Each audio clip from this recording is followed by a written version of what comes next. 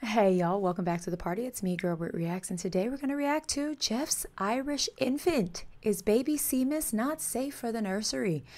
This is from Jeff's show called Relative Disaster. Let's find out. I don't know why I felt the need to read that like that, but you're welcome.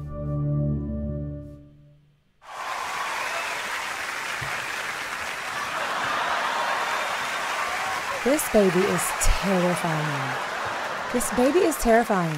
Hi, Sheamus. Why is it so Sheamus. lumpy? So cute. It's Sheamus and not Sheamus? Y'all are probably ripping me to shreds in the comments. It's so lumpy. It's like, did he fall? Does he have lip injections? I mean, I too have a big forehead. Not one to judge. We kind of have the same profile. Sheamus.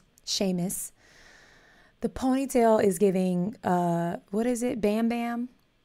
What was the little girl from Flintstones? Was she the Bam Bam? No, Bam Bam was the boy. I don't remember. Jeff, why this one? This one he throws me. Okay. We're just trying to round out all the characters, friends, okay?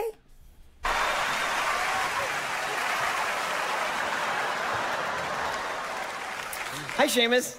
Little baby Sheamus. So cute. Goo, goo, goo, goo. Kitty, kitty, kitty. Stop.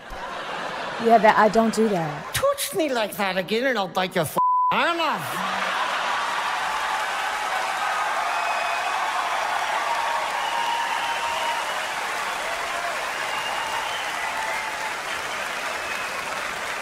I'm sorry, I thought you were a baby. I am.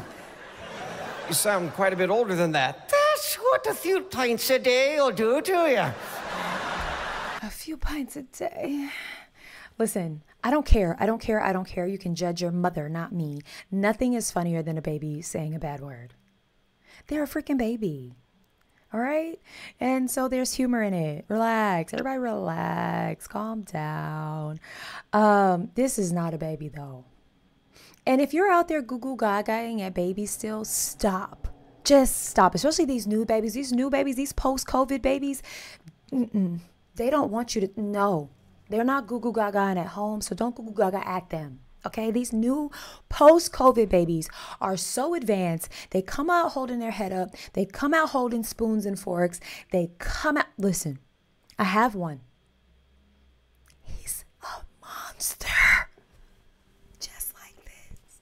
He's not cursing. Than that. That's what a few pints a day will do to you.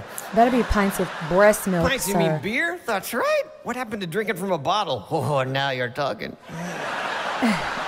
The brow? Whiskey as well. No, a baby bottle. I don't care what it is. If it's 90 proof or better, I'll drink it from a f***ing tin can. 90 proof? By the way, who taught you to curse? Peanut. Peanut. Babies should not curse. I know. That guy's an a**hole. That reminds me. I got a joke for you. All right. Do you know why chicken breasts don't have nipples?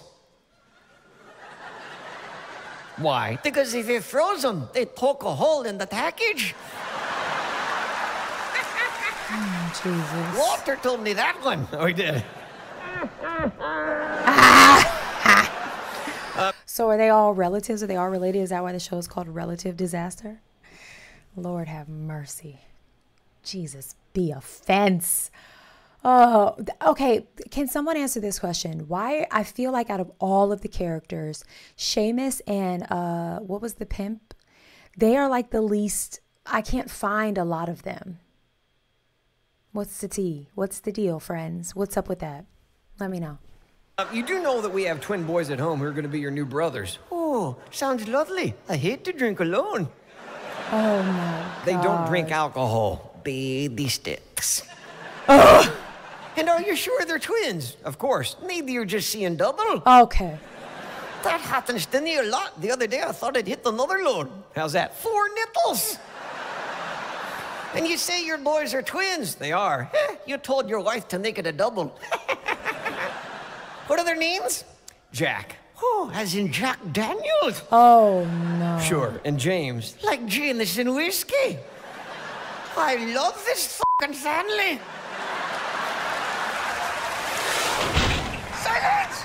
I don't know if babies can go to rehab, but that one, first he needs to see like a cosmetic surgeon because he's very lumpy, and then he might need to go to rehab. I didn't know Jeff had twin boys because they were not on the Family Feud episode. What's up with that? Dang, so he has at least 5 kids. Wow, good for them. Anyway, let me know why I can't find so much of Sheamus and Pimp. I think it was like Pimp D or something like that. Anyway, tell me in the comments. Let me know if there's anything else from the two of them you know, love, and want me to react to. Because we are deep in the Jeff Dunham rabbit hole as of now. And I don't plan on digging my way out. Go and have the day you deserve, friends.